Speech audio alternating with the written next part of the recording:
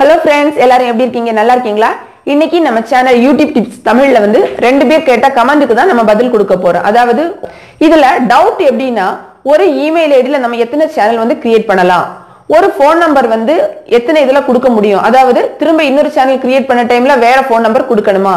அப்புறமா வந்து AdSense வந்து ஒரு ஆள் எத்தனை AdSense வந்து வெச்சிருக்கலாம் அந்த மாதிரி நிறைய டவுட் இருக்கு. அதுதான் நம்ம இந்த வீடியோல வந்து பார்க்க போறோம். ரொம்ப வந்து யூஸ்ஃபுல்லா இருக்கும். ஏன்னா எல்லாருக்குமே உங்களோட சேனல் வந்து கொஞ்சம் டெவலப் ஆனதுக்கு பிறகு இன்னொரு சேனல் வந்து கிரியேட் பண்ணணும் அப்படிங்கிற ஆசை வந்து இருக்கும். எனக்குமே இருந்துச்சு. என்னோட ரெண்டு சேனல் வந்து மானிட்டைசேஷன் எனேபிள் ஆனதுக்கு அப்புறம் தான் நான் என்னோட இந்த சேனல் பண்ணியிருக்கேன். அதாவது அது வந்து உங்களுக்கு யூடியூப் டிப்ஸ் தமிழ் அப்படின்னு பண்ணியிருக்கேன். எதனாலன்னா அந்த என்னோட எக்ஸ்பீரியன்ஸ் எல்லாம் நான் உங்களுக்கு சொல்லி கொடுக்குறேன். ஸோ உங்களுக்கு கண்டிப்பா பயனுள்ளதா இருக்குங்கிறதுனால தான் இந்த சேனலுமே கிரியேட் பண்ணியிருக்கேன். ஸோ உங்களுக்குமே இந்த வீடியோ வந்து யூஸ்ஃபுல்லா இருக்கும். கரெக்டா எண்ட் வரை பாருங்க. இதுல ஃபர்ஸ்ட் வந்து பாத்தீங்க அப்படின்னா ஒரு இமெயில் ஐடில எத்தனை சேனல் கிரியேட் பண்ணலாம்? இதுதான் ஃபர்ஸ்ட் டவுட். இது வந்து கிட்டத்தட்ட 50 சேனல் வரை நீங்க வந்து ஒரே இமெயில் ஐடில வந்து கிரியேட் பண்ணலாம். பிரச்சனை வந்து கிடையவே செய்யாது. அப்புறமா போன் நம்பர் கொடுக்கிறது. போன் நம்பர் அப்படின்னு பாத்தீங்கன்னா நீங்க வந்து ஒரு போன் நம்பர் வந்து ஒரு ரெண்டு அக்கௌண்ட்டுக்கு வரை நீங்க கொடுக்கலாம். நீங்க மூணாவது அக்கௌண்ட் கொடுக்க போற டைம்ல ஒரு சில நேரங்கள்ல அது சொல்லும் நீங்க ஆல்ரெடி இந்த நம்பர் வந்து யூஸ் பண்ணிருக்கீங்க, சோ வேற நம்பர் கொடுங்க அப்படின்னு யூடியூப்ல இருந்தே கேட்பாங்க. அந்த மாதிரி கேட்டா மட்டும் நீங்க வேற நம்பர் கொடுங்க. அப்படி இல்லைன்னா நீங்க வந்து உங்களோட பழைய நம்பரையும் நீங்க வந்து கொடுத்துக்கலாம். தவறு வந்து கிடையாது. அடுத்த டவுட் வந்து ஒரு ஆள் வந்து எத்தனை AdSense வச்சிருக்கலாம்? அதுதான் ஒரு ஆள் வந்து ஒரே ஒரு AdSense தான் வச்சிருக்கலாம். நீங்க வந்து எவ்வளவு நூத்துக்கணக்கான யூடியூப் சேனல் வச்சிருந்தாலும் சரி, இல்ல நீங்க பிளாகர் வச்சிருந்தாலும் சரி, இல்ல வேற ஏதாவது வெப்சைட்ஸ் எல்லாம் நிறைய வச்சு எப்படி இருந்தாலும் நீங்க வந்து கூகுள்ல வந்து தான் நீங்க ஏர்ன் பண்றீங்க. சோ அதனால AdSense வந்து எப்பவுமே ஒண்ணுதான் இருக்கணும். நீங்க எல்லாமே எத்தனை சேனல் வச்சிருந்தாலும் அதை எல்லாமே நீங்க எதுல வந்து கனெக்ட் பண்ணணும்னா அந்த ஒரே AdSenseல தான் கனெக்ட் பண்ணணும். இப்போ நம்ம வந்து எப்படி சேனல் கிரியேட் பண்றது அப்படிங்கறத பாப்போம். ஃபர்ஸ்ட் நீங்க வந்து உங்களோட யூடியூப் பேஜ் வந்து ஓபன் பண்ணிக்கோங்க. ஓபன் பண்ணிட்டு அதுல வந்து ரைட் கார்னர்ல பாத்தீங்கன்னா உங்களோட சேனல் என்ன சேனல் வச்சிருக்கீங்களோ அதோட லோகோ வந்து காமிக்கும். நான் வந்து என்னோட ஃபர்ஸ்ட் சேனல்னு பாத்தீங்கன்னா தமிழ் ஆல்ரவுண்டர் அப்பா டாக்கர், அதுதான் என்னோட ஃபர்ஸ்ட் சேனல். சோ நான் அதுதான் மெயினா வச்சிருக்கேன். நீங்க வந்து உங்களோட சேனலை ஓபன் பண்ணிக்கோங்க. அதோட ரைட் சைடுல மேல கார்னர்ல வந்து உங்களோட லோகோ வந்து காமிக்கும். நீங்க அதை கிளிக் பண்ணீங்க அப்படின்னா அதுல கிரியேட்டிவ் ஸ்டுடியோ அப்படின்னு இருக்கும். அது பக்கத்திலேயே இன்னொரு வந்து ஸ்டார் மாதிரி இன்னொன்னு கொடுத்திருப்பாங்க. அதுதான் நம்ம வந்து அதுல நீங்க பாத்தீங்க அப்படின்னா யூடியூப் செட்டிங்ஸ் வந்து அதுலதான் நம்ம பண்ணணும். இப்போ அதை வந்து நம்ம கிளிக் பண்ணிக்கலாம். கிளிக் பண்ணின உடனே உங்களுக்கு வந்து ஒரு பேஜ் ஓபன் ஆகும். அதுல பாத்தீங்க அப்படின்னா உங்களோட சேனல், உங்களோட இமெயில் ஐடி எல்லாமே கொடுத்திருப்பாங்க. அது கீழே வந்து யுவர் அக்கௌண்ட் அப்படி இருக்கும். அதுக்கு கீழே பாத்தீங்கன்னா வியூ அடிஷனல் ஃபீச்சர்ஸ் இருக்கும். அதோட கீழே வந்து see all my channels or create a new channel அப்படின்னு கொடுத்திருப்பாங்க. இதுதான் நமக்கு தேவை. இந்த see all my channels or create a new channel அதை வந்து கிளிக் பண்ணிக்கோங்க. கிளிக் பண்ணின உடனேயே நமக்கு இன்னொரு பேஜ் வந்து ஓபன் ஆகும். அதுல பாத்தீங்கன்னா உங்களுக்கு ஆல்ரெடி நீங்க வேற சேனல் இருந்துச்சுன்னா அதுல இருக்கும். இல்ல உங்களுக்கு ஒரே ஒரு சேனல் இருந்ததுன்னா உங்களுக்கு வந்து அந்த ஒரு சேனல் மட்டும்தான் காமிக்கும்.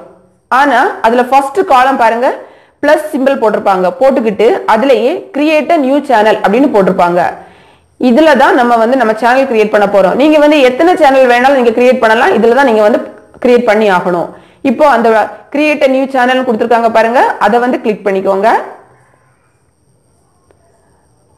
அது வந்து கிளிக் பண்ண உடனேயே உங்களுக்கு வந்து இன்னொரு பேஜ் வரும். அதுல பாத்தீங்கன்னா to create a new channel comma போட்டுக்கிட்டு கிரியேட் a பிராண்ட் அக்கௌண்ட் அந்த மாதிரி போட்டிருப்பாங்க. This brand account can have a different name than your personal account. For example, a business name or another name that you choose. அதாவது என்ன சொல்லிருக்காங்கன்னா இதுக்குமே நீங்க உங்களோட அந்த பிராண்ட் அக்கௌண்ட் நேம் வந்து கொடுக்க சொல்லியிருக்காங்க. நீங்க என்ன சேனல் வந்து கிரியேட் பண்ண போறீங்களோ அந்த நேம் வந்து அந்த பாக்ஸ்ல வந்து கொடுத்துக்கோங்க. நான் வந்து யூடியூப் டிப்ஸ் தமிழ் வந்து கிரியேட் பண்ணேன். சோ அதனால நான் என்ன நேம் கொடுத்தேன்னா யூடியூப் டிப்ஸ் தமிழ் தான் கொடுத்தேன். இப்போ நான் கிரியேட் பண்ணாததுனால நான் உங்களுக்கு அதை வந்து சும்மா பிளாங்காவே காமிக்கிறேன். நீங்க வந்து உங்களுக்கு என்ன சேனல் வேணுமோ அதோட பேரை அந்த இடத்துல கொடுத்துக்கோங்க. கொடுத்துக்கிட்டு அது கீழே கிரியேட் அப்படின்னு ஒரு ஆப்ஷன் இருக்கும். அதை வந்து கிளிக் பண்ணிக்கோங்க.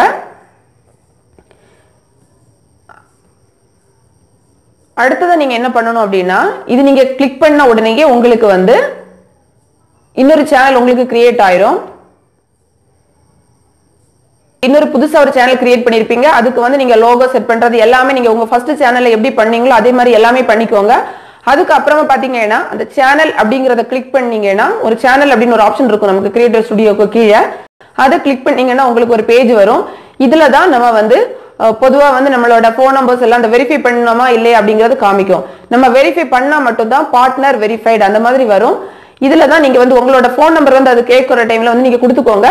கொடுத்தீங்க அப்படின்னா இந்த மாதிரி வெரிஃபைட் அப்படின்னு வரும். சப்போஸ் உங்களோட நம்பர் வந்து ஒரு சில நேரங்கள் அது சொல்லும் ஆல்ரெடி நீங்க வந்து இதை வந்து வேற அக்கௌண்ட்ல யூஸ் பண்ணிருக்கீங்க, சோ வேற நம்பர் கொடுங்கன்னு கேட்டாச்சுன்னா நீங்க வேற போன் நம்பர் வந்து கொடுத்துக்கோங்க.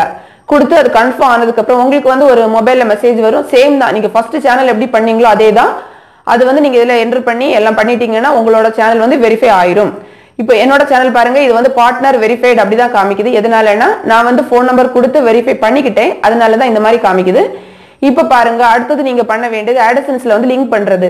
அது எதுல பண்ணணும்னா இந்த சேனல் அதை வந்து நம்ம கிளிக் பண்ண உடனேயே நமக்கு வந்து இந்த மாதிரி ஒரு பேஜ் வரும். எல்லாருக்குமே தெரியும், இதுல நிறைய இருக்கும், அப்லோடிங், மானிட்டைசேஷன், லைவ் ஸ்ட்ரீம், இந்த மாதிரி நிறைய இருக்கும்.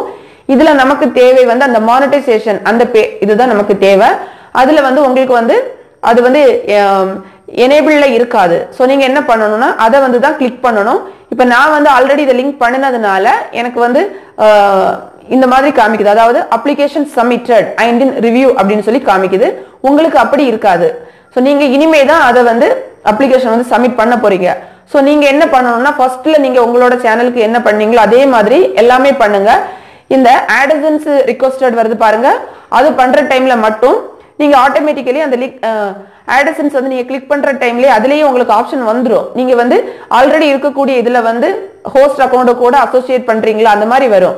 அந்த மாதிரி நீங்க அதுலயே கிளிக் பண்ணீங்கன்னா நீங்க எதுவுமே பண்ண வேண்டாம், அது ஆட்டோமேட்டிக்கலி உங்களோட ஃபர்ஸ்ட் AdSenseோட சேர்ந்துரும், அசோசியேட் ஆயிரும். இப்ப பாருங்க, நான் அந்த மாதிரி தான் பண்ணியிருக்கேன். சோ எங்கிட்ட எப்படி காமிக்குதுன்னா அசோசியேட்டட் AdSense அக்கௌண்ட் அந்த மாதிரி தான் காமிக்கும்.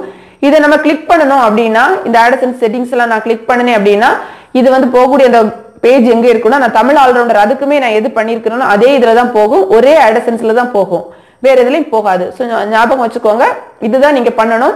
கிரியேட்டர் நீ AdSenseல பண்ணிடாதீங்க, அது பண்ணக்கூடாது, அது தவறு. ஏன்னா ஒரு ஆளுக்கு வந்து ஒரே ஒரு AdSense தான் இருக்கலாம். இவ்வளவுதான், ரொம்ப சிம்பிள். நீங்க புதுசா வந்து எல்லாருமே புதுசா இன்னும் சேனல்ஸ் நிறைய கிரியேட் பண்ணுங்க இந்த மாதிரி. ஆனா ஒரே ஒரு AdSense தான் வச்சிருக்கணும், அது மட்டும் நீங்க மறக்காம பாத்துக்கோங்க.